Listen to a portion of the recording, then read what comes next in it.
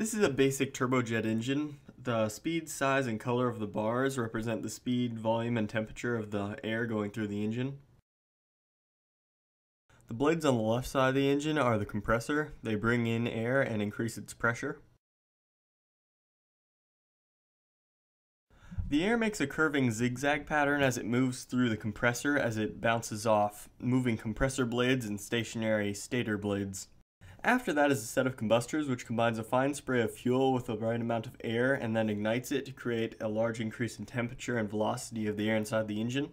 Then the energy given to the air by the combustors is transferred to the turbines to help drive the compressor again.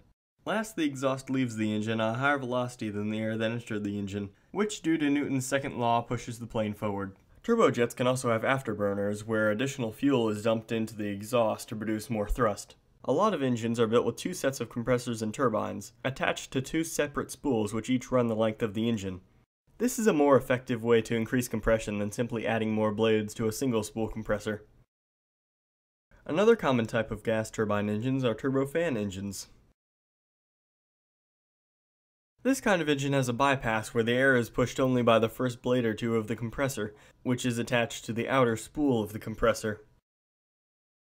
There may also be a second combustor or burner in the bypass.